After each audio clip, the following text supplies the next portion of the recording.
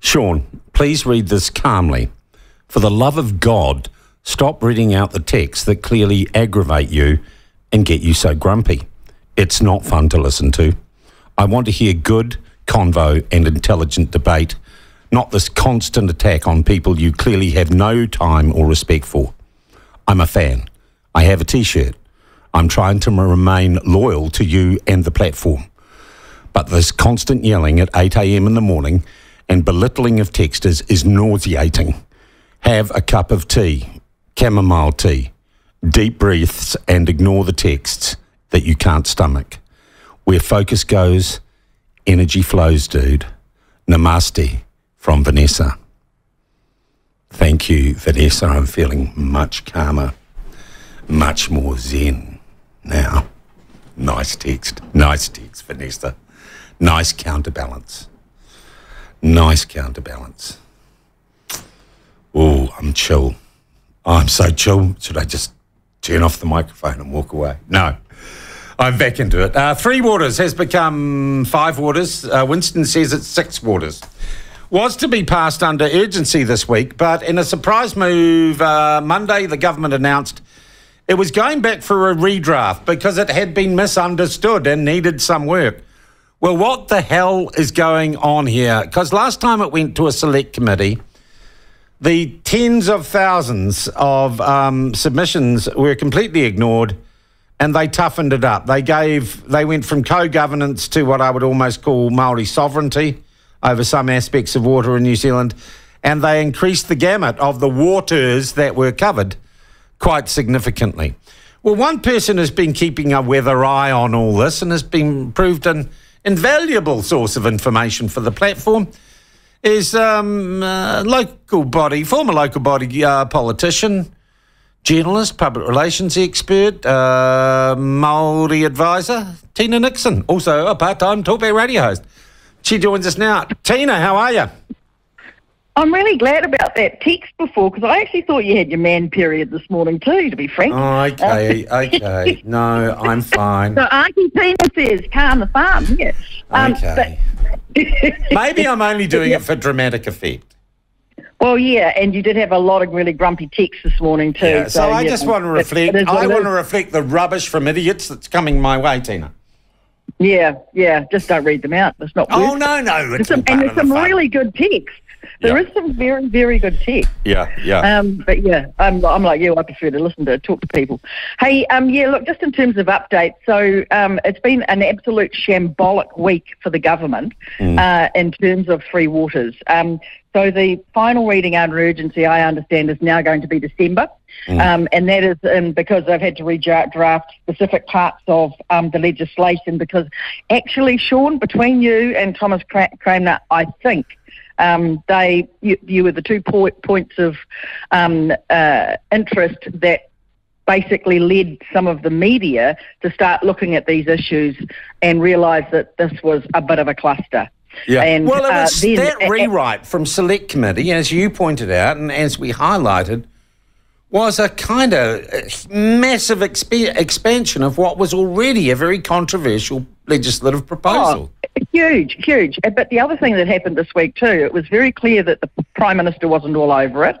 She did a very sort of weird interview with Mike Hosking, and it was, and I think she referred to the legislation being shabbily drafted. Well, it's pretty bad to blame your team. Actually, it's her legislation, and this is a critical piece of their thinking. And if she's going to turn around and blame her troops, then, that's just really bad politics. And then on top of that, you had the Auditor General come out and go, whoa, have we got a public service in jeopardy here? And he's calling for a major report to look at how we can improve the public service. And he particularly highlights the issues around the three waters as an example of how government has got really, really bad around transparency and, more importantly, accountability. But, I mean, how would you feel of being a public servant at the moment if you know that tomorrow the Prime Minister can get on a pedestal and start dissing you because you haven't done a good job, when right from the outset, the team that was doing the Three Waters said this is going to be too rushed. We can't do anything about it because the politicians say this is the time frame. We don't agree with it, and we think it's going to be almost impossible to meet. Now, there is evidence of that in some of the early conversations we had as councillors with the Three Waters team. It'll be in the file somewhere, so I'm not just speaking out my butt here.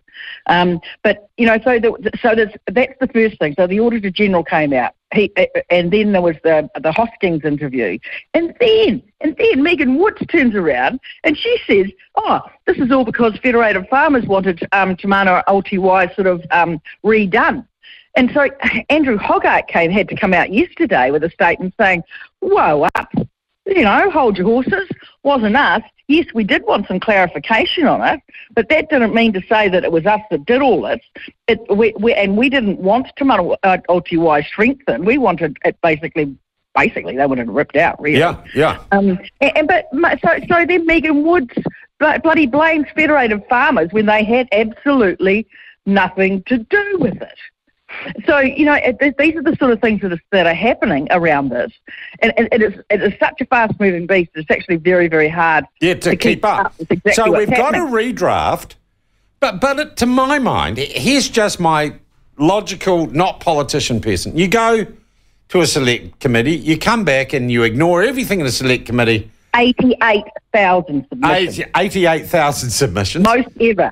Okay, most ever to any select committee, I imagine. Yeah, okay. And then the Prime Minister goes, whoa, hang on, hold your horses, we'll redraft it. But still they're going to try, which I would imagine the redrafting should actually, in a good system, and there's no urgency in this, the water's not going anywhere, no one's dying every day because of water. Surely if it's been redrafted, they should resubmit it to the select committee. Yeah. Exactly, and that's what people are saying. This is such a significant change in what went out for public consultation that actually it needs to go back out to public consultation, or at least to the select committee. It's a fundamental change in the driver of the bill. But it still gets worse. I mean, the other thing that happened this week was also this big infrastructure conference. I've been to a couple of them. They're absolutely fascinating. And if you really want to know who runs New Zealand, just go to an infrastructure conference, because they do. Yeah. And they concentrated, of course, on Three Waters, because they were the original instigators of this Three Waters. They wanted as much aggregation as possible, and they actually just wanted one entity. And actually, when it comes down to the financing side of things, there is really good merit in saying one entity is actually better, because the big sovereign markets overseas just think we're a pimple on the bum of nothing. And so we're not big enough of scale to invest in. And so if you have a one water entity that needed a whole heap of money, then they'd have a look at it.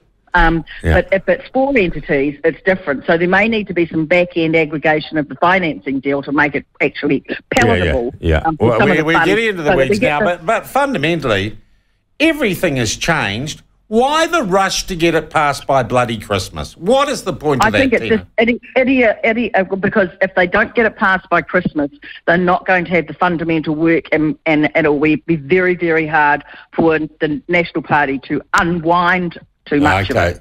And so that's the issue. And it's just bloody mindedness. They just need to stand up and say, nah, okay, fair enough. We're going to hold fire here. We'll just hold everything, and slow it down a wee bit so that at least we get the good bits right. But at the moment, that's just not going to happen.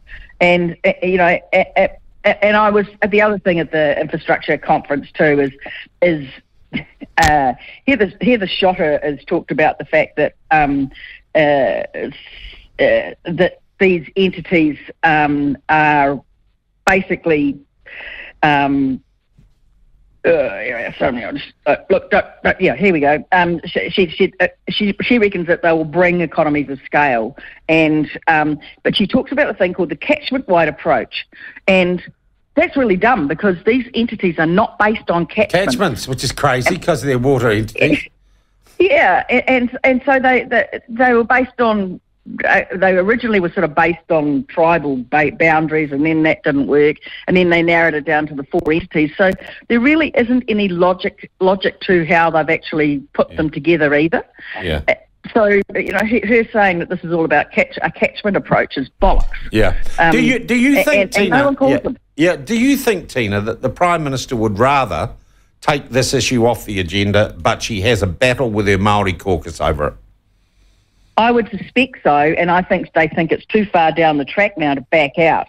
And I would suspect there must have been some hard talking when she realised that someone had snuck in the strengthening of Te Manarotu Wai in there as well, without buddy giving her a heads up, because it's such a significant thing, and it obviously went on under cover of darkness, and all of a sudden she's getting smacked around publicly for it, and didn't even know. And Megan Woods basically said she reckoned there was no way that they would include the the geothermal, because she was Minister of Energy, so she had no understanding of what it does.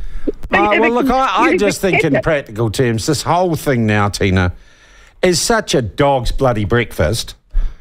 In the interest of the future of this country, in the interest of getting it right, we just got to say, forget the urgency thing. There is no urgency in such a fundamental piece of legislation. I think we've got to go back through this. I think they've gone too far down the track. That's the problem, and it is also reflected in some respects with Peter Charters this morning too. When you get organisations that feel like they've gone too far down the track, they go into bunker mode and they won't come out. And our family's had a long association with the Charters and the Eglinton Valley, so it's been an interest of me. But that's the same sort of thing, and you saw the same thing with the guy up in Whangarei with the quarry. Yeah. People just get bloody-minded, and that seems to me... And the problem, Tina, when you're arguing with bureaucrats who aren't spending their own money on lawyers, they're spending the ratepayers' or the taxpayers' money, they do not make good or logical decisions. And then you've got an Auditor General saying the whole system's stuffed. And I mean, how serious is that? And in the last 2 weeks, I have been with 7 either Tier 2 or Tier 3 public service managers. So these are not low-down people. These are the $200,000 plus people. And all of them hate this government. All of them say that most of the policies that they're trying to implement are not making no sense, are being done too fast, and there is no free and frank discussions anymore with the politicians, that they are just there to implement the political whims of the ministers. To a point that happens anyway. Tina. Yeah. It's just gone, and so they just feel that they're just doing somebody else's bidding without being respected for their advice. So while I'm sure not a single two-tier manager in Wellington will now want to be seen having a coffee with you, Tina Nixon. I keep my meetings pretty private. So, I mean, that's the sort of thing that's happening out there. So the public service itself is just an absolutely terrible place right at the moment. Yeah. But because their salaries are good, they ain't moving either. Yeah, but that's the least of our worries. We're going into recession, and the mortgage rate's going up, Tina. Yep. Yeah, well, I'll probably be the only people who can bloody well afford one. Yeah. Hey, Tina, what is your understanding as to how long this rewrite will take? Well, I think it's now down for December the 3rd. I think that's the last thing that Chris Bishop put up. So if that's the case, then that'll be when it'll be rammed through, literally. Yeah. Oh, that's just crazy. That's a misuse and abuse of parliamentary urgency. It really is. It is, and I think there's 24 pieces of legislation that are going through urgency, and some of them are, those sort of dumb stuff that someone's written wrong or something that they have to correct, and it's just, whatever. Yeah. But there is some substantive stuff like the Three Waters that is being rammed through, and no one is in agreement with it. I don't even think the Green Party's in agreement with this. Yeah. So Māori Party's not, Green Party, Labour, National. Yeah, the only thing they should be passing under urgency, Tina, is revoking the climate change emergency. Because it's all over. You and I slightly different. You and I disagree with on that one. I understand where you're coming from. It's not going to be catastrophic now, but we've still got a big issue. Yeah, it's a tiny issue. We're not even going to get to 1%, Tina. Look, I'll tell you what. There is something. It doesn't need. It only needs to be a fraction of a percent of a degree to actually make a difference. And when you see change is the only constant, Tina. Yes, it is. Adapt or die. Actually, I think one of the issues with climate change is that we're not looking at how we're going to deal with the changes and adapt to them, and biodiversity, just increase the biodiversity, go and plant more native trees, get rid of the pigeons, and we're on a home run. Oh, you bloody old greenie! You need mung beans. You need gene editing. We need gene editing. Hey, Tina, thanks for the update. Good talking to you. We'll talk soon. Tina Nixon, part-time platform host, and a very good one she is, and very interested in the issue of 3, 4, 5, 6 waters, which just sounds like a dog's bloody breakfast. Jacinda Ardern, you don't understand what's going on. Don't pretend that you do. The whole thing is a crock. Don't bring it back to the House in early December. Give it till next year, or maybe just tell your Maori caucus to rack off and go back to the drawing board, because it is a policy that has got loser written all over it.